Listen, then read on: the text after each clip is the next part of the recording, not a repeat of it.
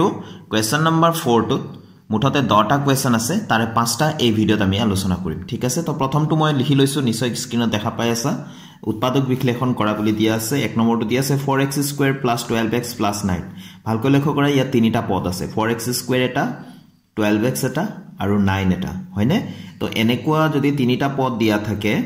তেনেহলে এনেকুৱা পদবিলাকত আমি সদায় মধ্যম পদটো আমি বিভাজন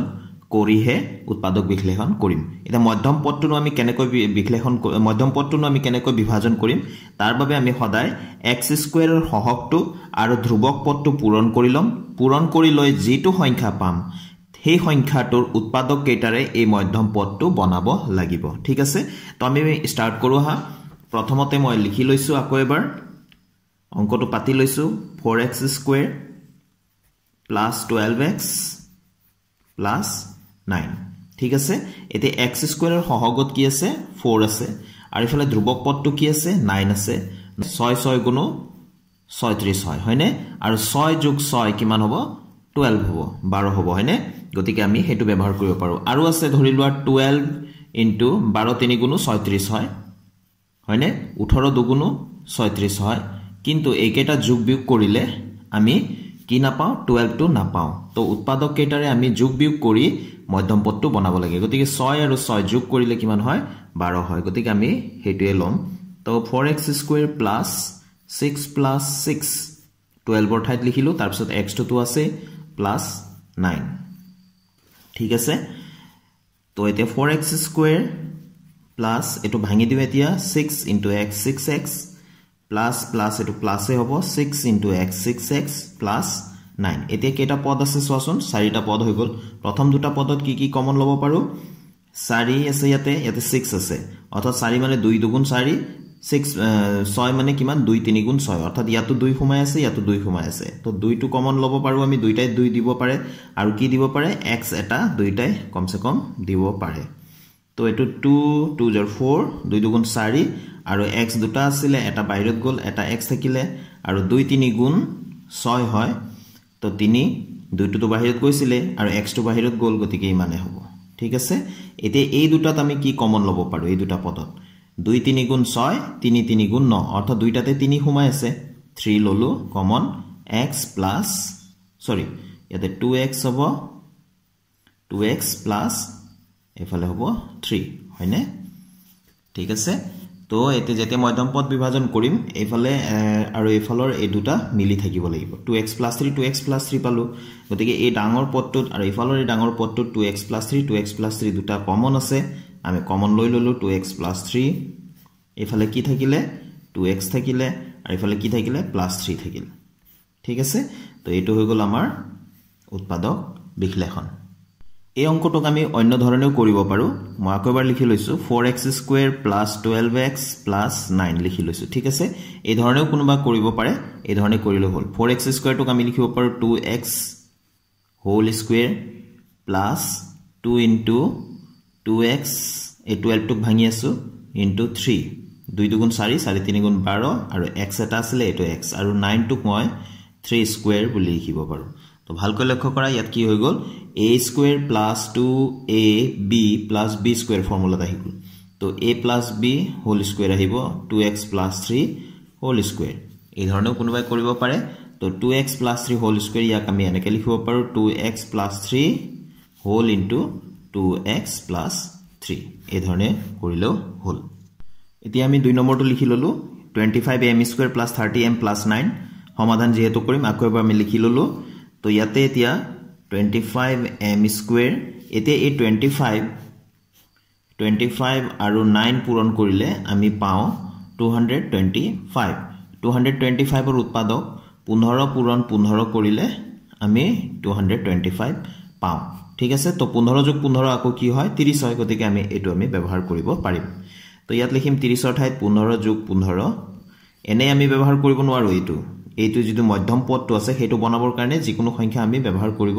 নোৱাৰো যেহেতু 15 আৰু 15 পূৰণ কৰিলে 225 এ উলাই 225 টো কৰপা পাইছিলো আকৌ m² ত থকা যেটো সহগ আছিল হেতু আৰু ধ্ৰুবক পদটো পূৰণ কৰি আমি পাইছিলো নহয় জানো গতিকে এই 225 ক অন্য কি সংখ্যাৰে পূৰণ কৰিলে হেতু আমি পাও সেইকেইটা সংখ্যাহে আমি অৰ্থাৎ উৎপাদক কেইটা আমি যোগ বিয়োগ কৰিহে এই মধ্যম পদটো বনাব লাগে ঠিক আছে তো আমি লিখি ললো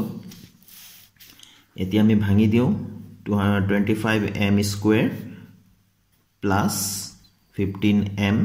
plus 15m plus 9 তো এতে এই দুটা আমি ইয়াতে কেইটা পদ হৈ গল এটো এটা দুটা তিনিটা চাৰিটা পদ হৈ গল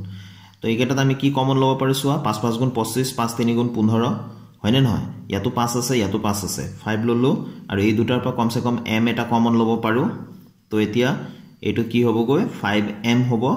কাৰণ m স্কয়াৰ অৰ্থাৎ m দুটা পূৰণ হৈ আছিল এটা m বাহিৰত লৈ গলো এটা m থাকিলে আৰু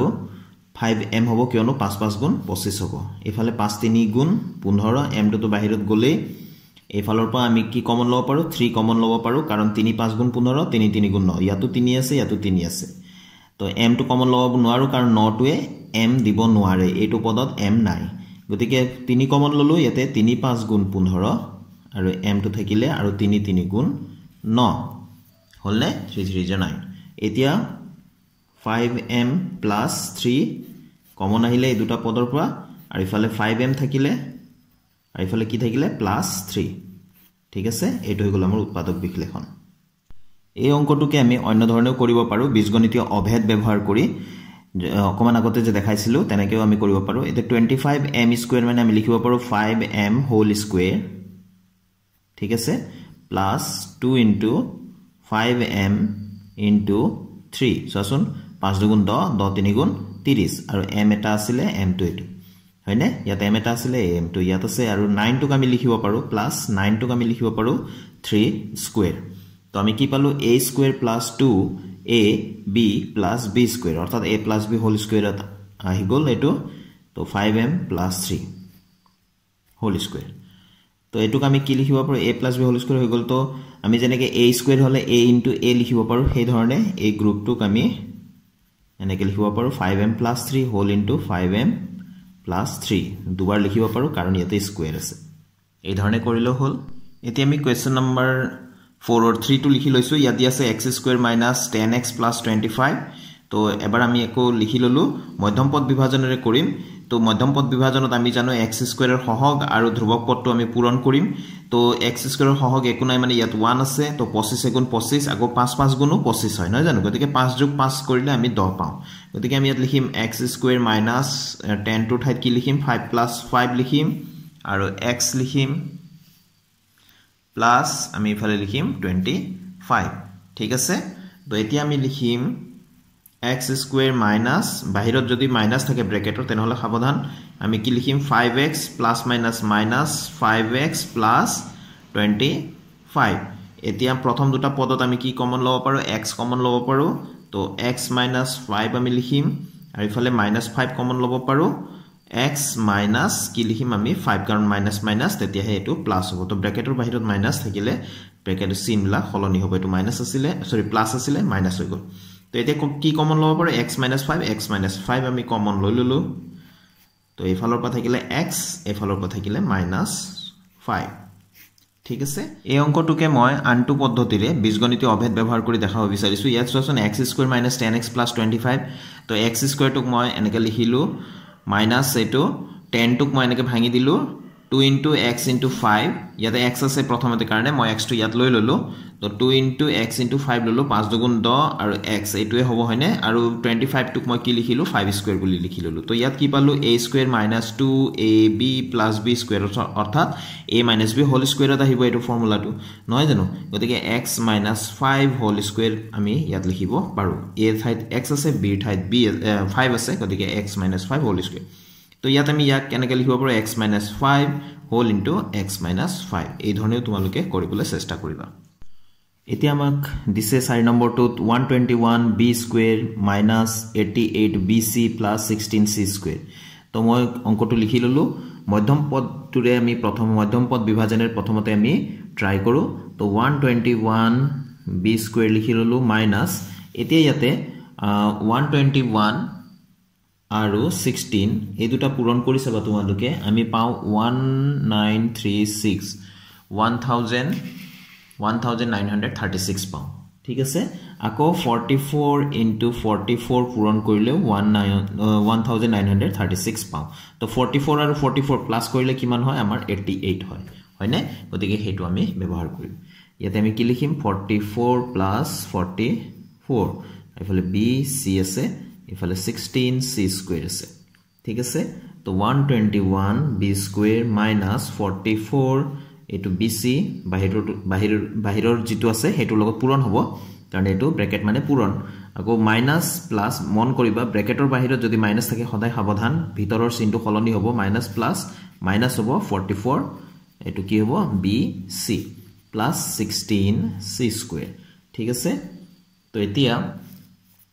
এটো 1 2 1